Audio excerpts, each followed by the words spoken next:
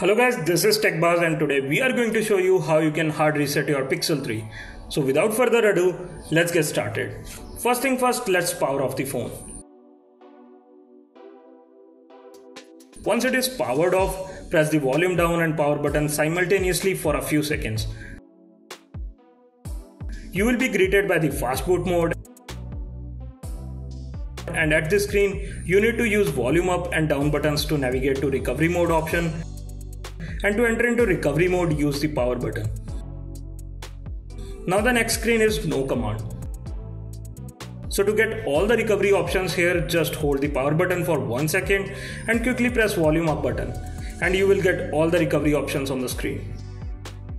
Then use the volume down key to navigate to wipe data or factory reset option and power button to select this. Then confirm your action on the next screen.